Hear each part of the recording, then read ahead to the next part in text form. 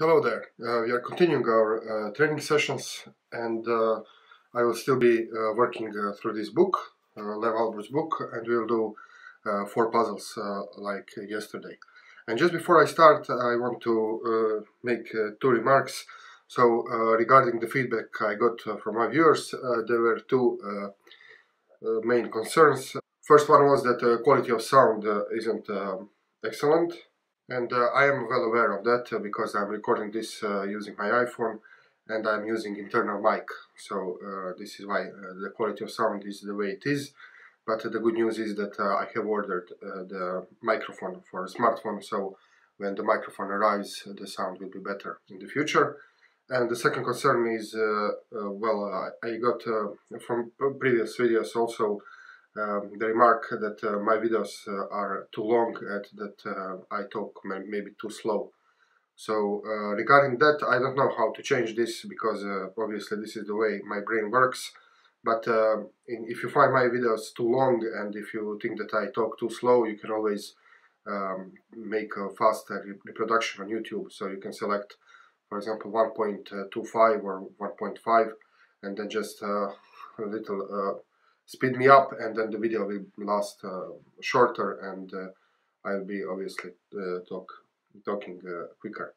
Okay, let's go now to the position number 1. Okay, this is the position. You can pause the video now and try to find the solution. The white is to move here and win. Okay, this one is rather easy. I hope you managed to find the solution. So the main motive is the pin, and this is absolute pin. So when the piece is pinned to the king, it's called absolute pin. If it is pinned for to a queen, for example, then this is relative pin. The difference is that in absolute pin it is illegal for the piece to move. In relative pin it's not illegal, but it in most cases it's not the wisest thing to do. Okay, so if you notice the pin, then you can easily calculate. You can just take the bishop, and when he takes the rook, now rook is pinned, and you can just attack the rook.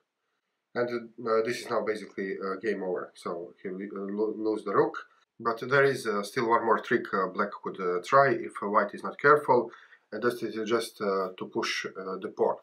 And now you need to be careful by which way you will capture. If you will just automatically capture the rook with the bishop, with a check, then black can move the king to e6, and you can now see that this is a draw, because there is no way white can save this pawn.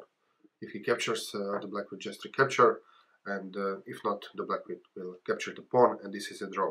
So you need to be careful, even if this kind of position, which are completely winning, there is always, in chess, most times, there are always some resources if you are not careful enough. So if you play, if black plays f6 here, you have to capture with your pawn, with the check. And now black cannot do anything, this pawn will promote, and this is then game over. Okay, let's go to the position number 2 now. Okay, this is the position. It's black to move, and well, find the best continuation for black. You can pause the video and think about the position and try to suggest the move. So I hope you managed to analyze this position, and maybe the move you saw in this position was knight to c4, forking queen and the bishop. You have both pieces are unprotected. So usually when you look for a tactics, well, there is no recipe. People usually say look for threats, captures, threats, undefended pieces, and so on. So it usually doesn't work that way in the real game. You don't use some kind of algorithm, but you need to be aware of some positional features, and unprotected pieces are something you need to be aware of. If they exist on the board, you have to know that they exist. So in this particular position, you see there are 2 undefended pieces, bishop and queen. They're both undefended, and you can attack them both by knight to c4. But the thing is that this looks like it's clearly winning the piece, because the queen must move, and the queen cannot move in the way that it defends the bishop, so it looks like a win game. But actually it's not, because you need, when you are doing tactics, you need to think about your opponent's forcing move as well.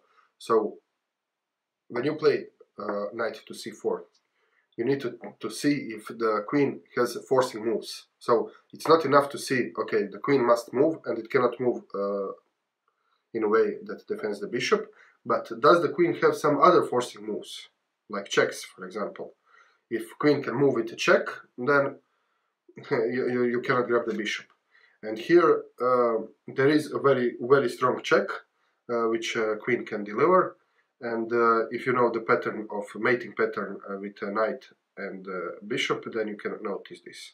So if you would play knight c4, white would just play queen to g7 check. The forcing move is king has to take the queen, and now double check. So knight c5, checking with knight and the bishop. Whenever there is a double check, the only way to escape from double check is moving the king. There is only one legal square to move the king. King g8, and now just knight h6 is checkmate.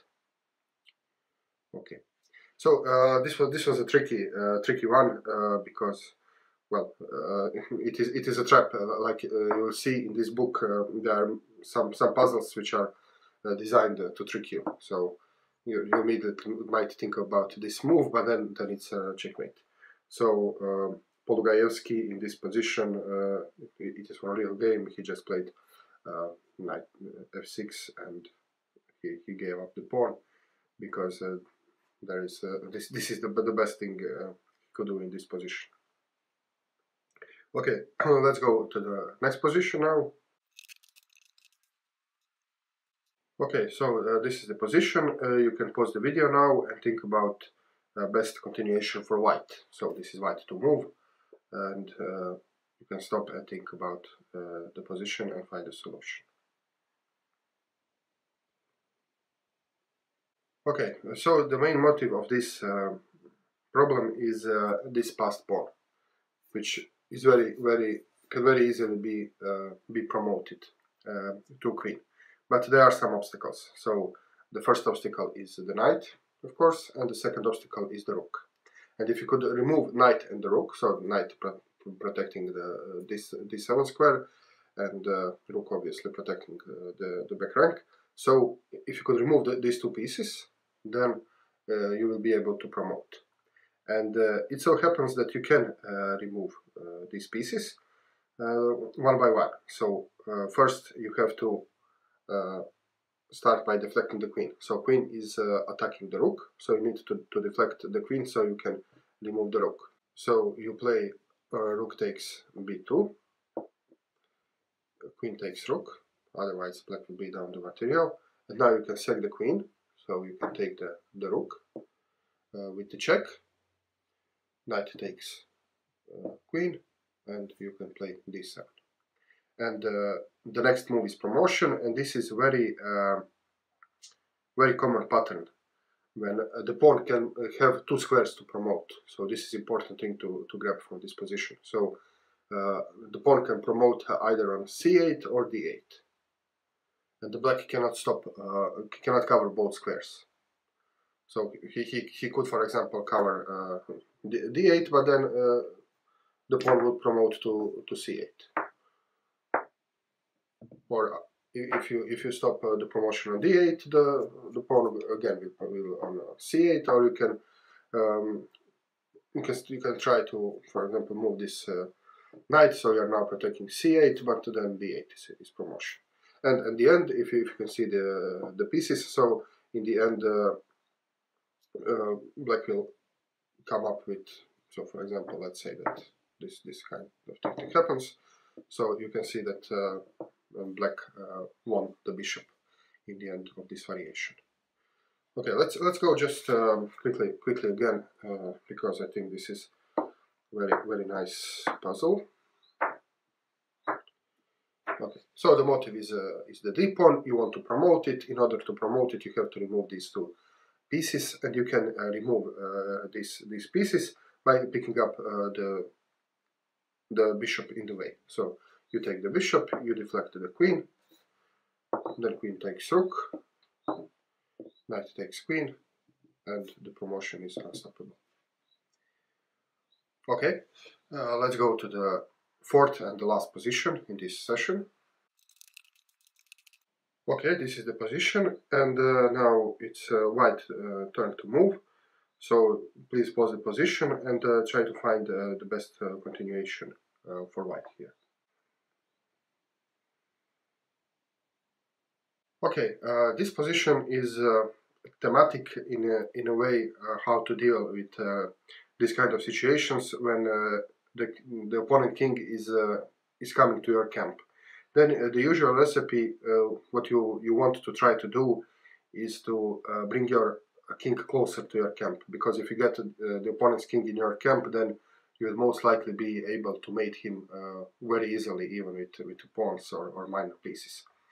So this one allows a bit of calculation, and I'll show you the solution. So in order to bring the king closer, you play g4, and you can play this g4 even if you don't see the exact continuation, because bringing the king closer is always useful. So g4, f takes g4, h takes g4, check, and now king h4.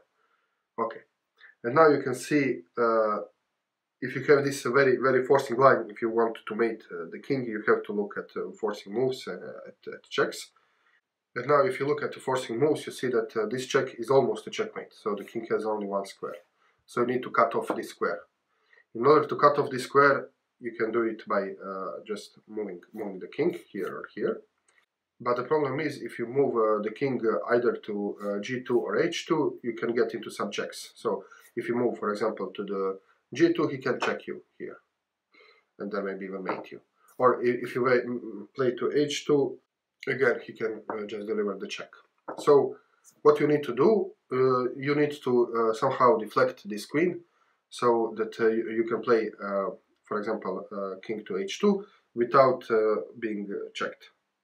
And this is the deflection is the sacrifice of the queen. So queen check. Well, the only legal not losing move is to take the queen, because if king goes here, then this is checkmate. Okay. So the only move is queen takes, and now king h2, and king cannot be checked. You cannot deliver check to the king because this queen is misplaced, and the next move, whatever black plays, the next move is mate. Okay. So let's do this again, just quickly, because it's very instructive. So the main idea is to bring the king closer, and once you bring the king closer, then you need to look for the forcing moves and to try to calculate the checkmate. So the solution is g4 check. He has to take. H takes g4 check, and then he has to move to h4. And now you see that this is almost mate, and that the only square you have to cut off is h3. You cannot play immediately king h2 because you run into checks, and then this is why you just sack the queen. Once he takes the queen, you play king h2, and there are no checks available, and the next move is bishop to f2 checkmate. Okay, we are done for today. This was today's training session. I encourage you to be actively engaged when watching these videos. So hit the pause, try to calculate for yourself, and you will see many different patterns and ideas. And the best way is to remember them is to come up with the ideas by your own. So this is why the active learning is important. Okay, thank you very much for watching. If you like the channel, please click the like button, subscribe to my channel, share your video with your friends, and leave the comment below, and see you very soon with more chess. Cheers!